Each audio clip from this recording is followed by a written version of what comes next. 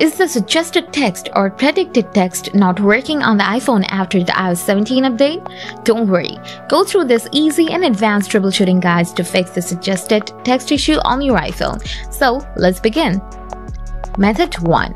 Enable predicted text. Open Settings, scroll down, tap General, scroll down, tap Keyboard, scroll down again, and enable Predictive.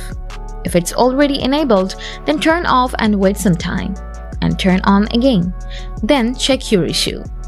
Method 2. Reset Keyboard Dictionary.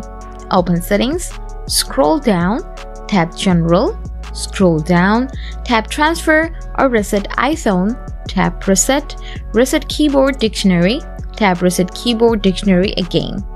And after doing this process, hope your suggested text or predicted text not working issue will be solved. Now, if you still have any problems, please tell me in the comment section.